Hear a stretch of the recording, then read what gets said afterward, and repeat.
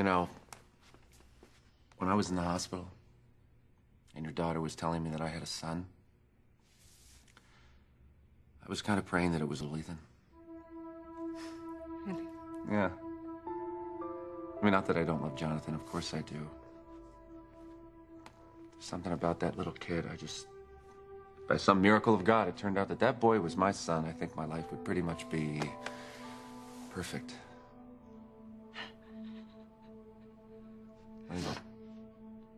What's wrong?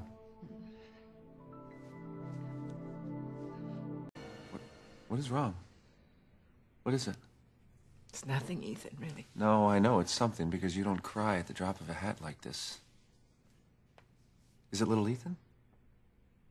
If it is, don't worry about him. He's very mature, and I know he's disappointed about sports day right now. He'll be fine. He'll get over it. I know. He's getting so big, you know. Pretty soon he'll be a man. I know.